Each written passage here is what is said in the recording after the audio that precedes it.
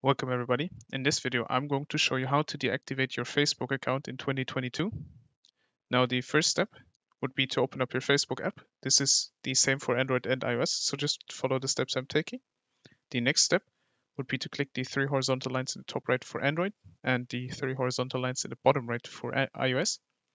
Now that gets you to your menu in which you want to scroll down, and then you see settings and privacy. Open this up. Now go to settings at the top. This might take a couple of seconds. And now it used to be you scrolling down, but now you need to click on personal and account information at the top. And as you can see here, it says account ownership and control at the bottom.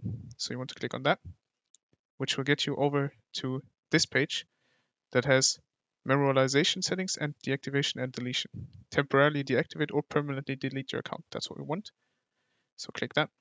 And now you can choose to deactivate or delete. We want to deactivate account. Deactivating your account is temporary. Your account will be disabled and your name and photos will be removed from most things you've shared. You'll be able to continue using Messenger. That's what we want. You then hit continue to account deactivation at the bottom. It will now prompt you to enter your password, click continue, and then your Facebook account will be deactivated in 2022. I hope this video helped you out. If it did, please leave a like. If you have any questions, leave them in the comments below and subscribe. I'll see you in the next one. Bye.